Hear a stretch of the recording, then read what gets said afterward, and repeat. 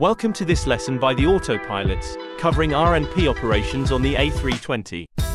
This lesson is split into a theory and practical demonstration using Microsoft Flight Simulator.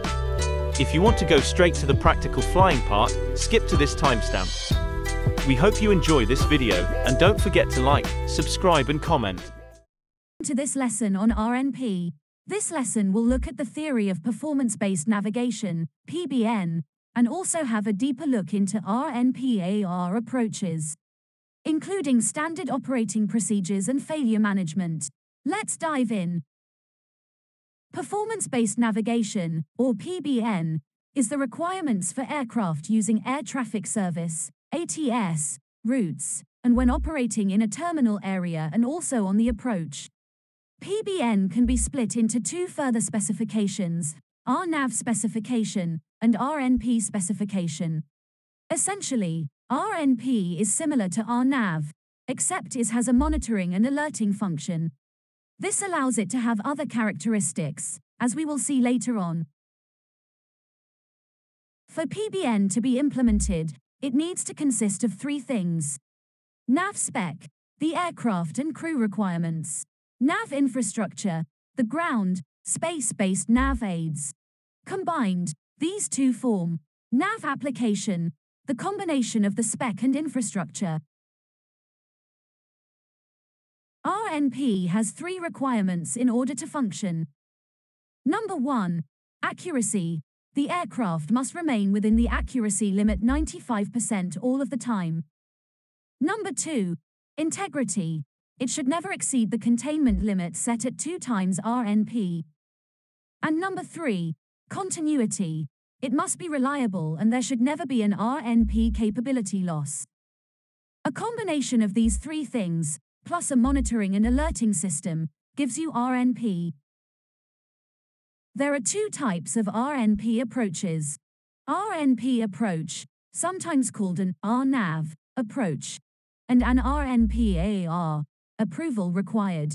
RNP approaches are fairly common, and now we are seeing more RNP AR approaches, especially in high-terrain airports. Because of the alerting and monitoring capabilities, RNP navigation can have curves.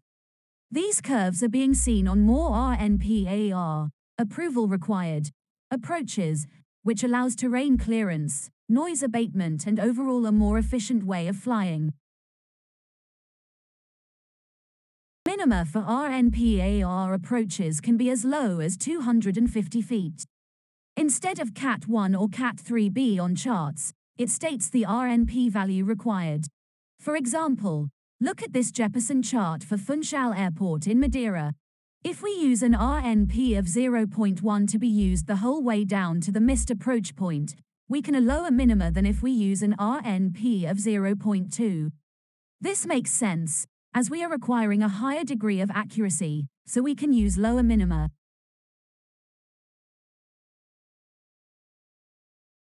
Take your time to study this chart, which displays the RNP limits. The limits can be divided into three categories: the normal zone, the operational limits, and the obstacle clearance limits. Our approaches should stay in the normal zone. If we pass these limits, then we must make the appropriate call-out. We will look at these call-outs later. The operational limits are the limits for which, if exceeded, the approach should be discontinued. These limits are 1 RNP laterally and 75 feet vertically. Finally, the RNP AR approach will protect us as long as we stay within the obstacle clearance limits. These are defined as 2 times RNP laterally and the vertical error budget. If we exceed these limits, there is a serious risk of controlled flight into terrain. Error budgets are when RNP AR approaches still provide a certain level of obstacle clearance even if there is an error. Vertical error budgets, VEB, provide the limits of vertical deviation on the approach only. The operational limit for the approach is 75 feet. Path definition error, PDE, is the difference in nav accuracy between what is displayed on the ND and what is displayed on the charts. If this happens, Any drift will be shown on the ND and also the PFD when the approach push button is pushed. The lateral obstacle limit is 2 RNP. The lateral operational limit is 1 RNP. In short, crew must remain within 1 RNP at all times. On the lateral scale, 1 dot equals 0.1 nautical miles. Therefore, half a dot equals 0.05 nautical miles, and full-scale deflection equals 0.2 nautical miles. On the vertical scale, 1 dot equals 100 feet, therefore half a dot equals 50 feet. These are the likely FMAs that you will see on the RNP approach. Final blue, Rnav in green. For when you have intercepted the lateral element of the approach, but not the vertical. You will also see a blue arrow on the ND showing when the vertical approach begins. This should be cross-checked with what's on your approach plate. Final AP in green, for when you have intercepted both the lateral and vertical path of the RNP AR approach. Disconnect AP for landing appears in amber at 400 feet, or DA-50 feet as a reminder to disconnect by 250 feet. When it comes to the operation of an RNP AR approach, there are several operational tasks we need to complete to ensure a safe and legal approach. Let's start with flight preparation. First, we need to check the qualification. Is the plane certified for RNP AR? This can be found in the QRH. Then we should see if there are any MELs that might inhibit us from carrying out this approach. Finally, conduct a GPS rain check. Take your time to familiarize yourself with the descent preparation flows, which cover setting up for the approach. Then the initial approach flows are to be completed by the crew to ensure the correct RNP and QRH are used. And finally, the approach push button can be pushed when you are cleared for the approach. The two-way point is the final descent point and has a blue arrow over it. The RNP value on the progress page should be monitored. Ensure the correct go-around altitude is set, and the autopilot can be used down to 250 feet. The monitoring of flight parameters is absolutely essential from both pilots. Here is what we should be looking out for on the approach. LDEV and VDEV on PFD. Cross-track on ND. Call out excessive deviation if lateral deviation greater than a half dot, PM calls out LAT-DEV. And if vertical deviation reaches greater than 1/2 dot, PM calls out VDEV. You may have seen this in the prog page, but what does it mean? The Airbus computes an estimated position error, EPE, which should not be greater than the RNP value. If EPE is less than RNP, then you have nav accuracy high. GPS primary looks at the GPIRS of the aircraft. When the GPIRS shows both accuracy and integrity, GPS primary is displayed. The RNP AR approach should be cancelled if final app does not engage, or if you have a dual GPS primary lost on both NDs, FMS1 and 2 failure, nav accuracy downgrade alert, FMGPS position disagree, FMGC failure, loss of final app mode on approach, autopilot failure if the RNP less than 0.3, loss of GPWS terrain function, applicable if high terrain or obstacles on approach, any altitude discrepancies, lateral deviation greater than 1 RNP, vertical deviation greater than 3/4 of a dot, 75 feet. Following a go-around due to downgrade in equipment, you must tell ATC, enable RNP due equipment.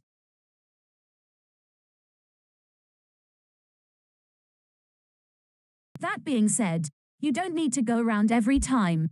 If you have a loss of 1, GPS, FMGC, autopilot, MCDU, or display unit, then just switch to the other autopilot. Okay, Let's have a quick recap of what we have learnt in today's lesson. RNP is different to Rnav as it has a monitor and alerting system on board. RNP must have three things: accuracy, integrity, and continuity. RNP AR approaches can be curved. This allows better terrain clearance, less noise and more efficient flying. The terrain must be displayed on both NDs during the approach, unless there is weather around. In this case, one ND may use weather. The autopilot can be used down to 250 feet. You must go around when you have 3/4 of a dot, 75 feet, or when one RNP will be reached. This concludes the theory. Now let's jump into the simulator, where we will carry out various RNP AR approaches. This will turn you into an RNP master. Here we are doing an RNP AR approach onto runway 33 in Salzburg. We can see that the captain is PF, and AP1 is engaged.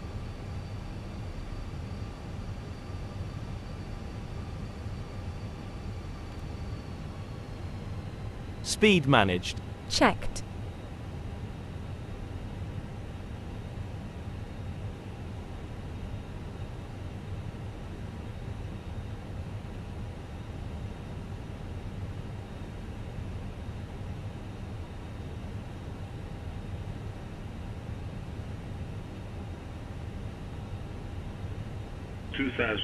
Radio altimeter alive. Checked. Gear down. Gear down.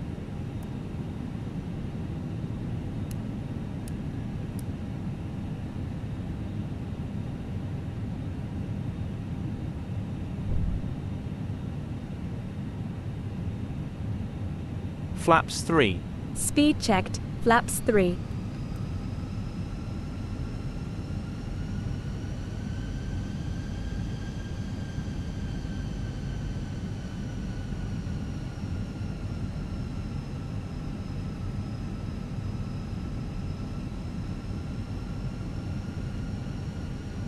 Flaps full. Speed checked. Flaps full.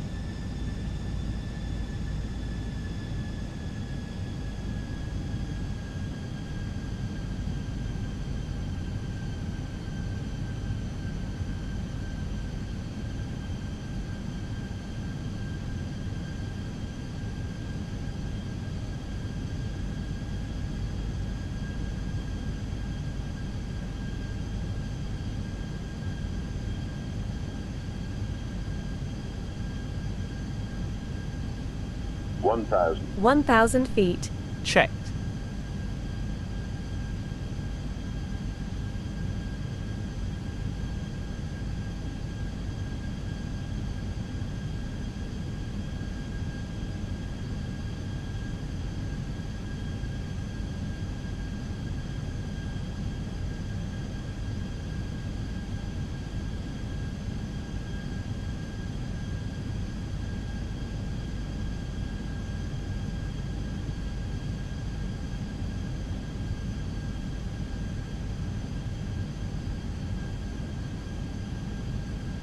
$500. 500 feet. Stable.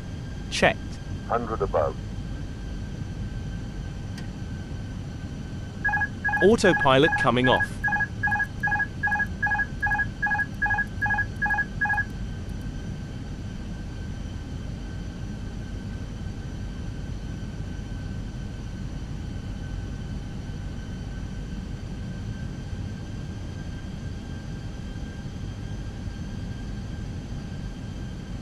$100. 50. 40. 20. Retard. Spoilers, reverse green, decel. Now let's have a look at an abnormal situation with a downgrade in GPS. With one loss of GPS primary, we can just switch the autopilot if needed. However, if we lose GPS primary on both sides, then we cannot continue the approach.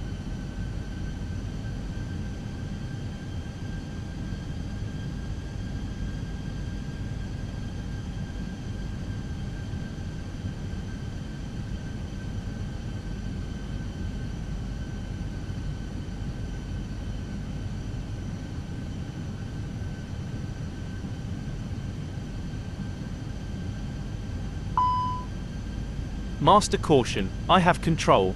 Read ECAM. GPS 1 fault. Okay, Autopilot 2 engaged. Checked. No ECAM actions required. Clear nav. Clear. Status page. Just shows GPS 1 fault. Remove status. Status removed. ECAM actions complete.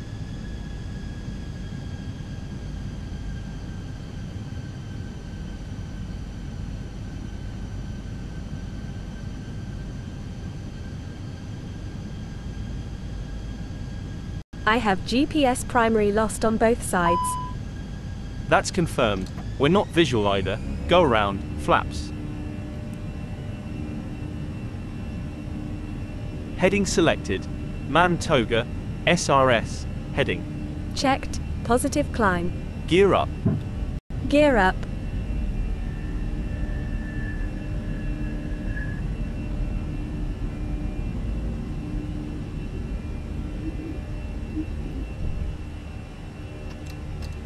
Thrust climb, open climb. Checked.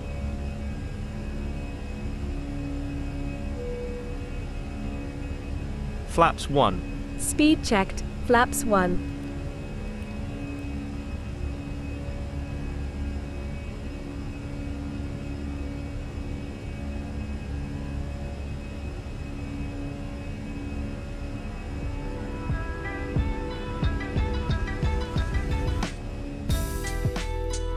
This concludes the RNP lesson. We hope it has been useful for you. Don't forget to like, comment and subscribe. We are in our early days as a channel, so we'd love to hear your feedback. Stay tuned for the next lessons. Until then, happy landings.